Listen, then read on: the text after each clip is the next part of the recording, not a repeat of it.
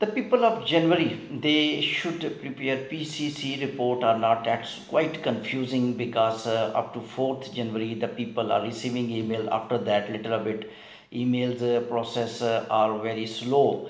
But I think PCC has 3 month validity. So January people must prepare their PCC because in second email only 10 days will be given for biometric date. So if you will miss, so definitely that will be problem for you. So you may miss biometric if you will not have the PCC report.